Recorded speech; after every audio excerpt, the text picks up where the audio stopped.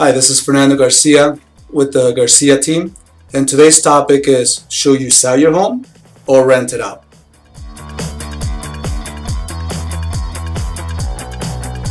So before we get started, I'd like to bring your attention to two of our links, our home value link and our home search link.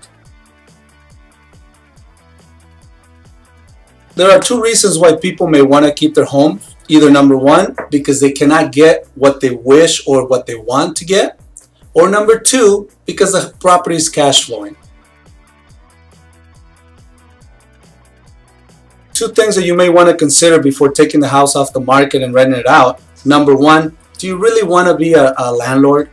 I mean, there are a lot of issues that come with being a landlord. Ask me, I have personal experience in that. Now, the other reason is you might be able to get more money for your home than you think, or it might even sell quicker than you might think. So before you consider taking the house off the market, please consult with an agent like myself so we can give you a current market evaluation.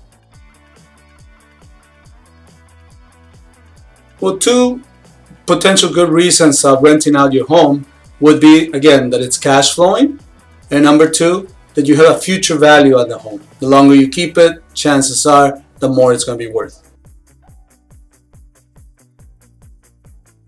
There are two reasons why you may not want to rent out the property, as I mentioned before. Number one, there's a lot of tenants out there that live off of landlords that do not know what they're doing.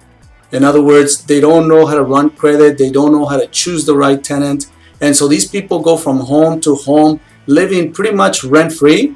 They pay you maybe the first month, maybe some security deposit, and for the next 6 months, sometimes even a year, they're living in your home for free. They know how to play the system.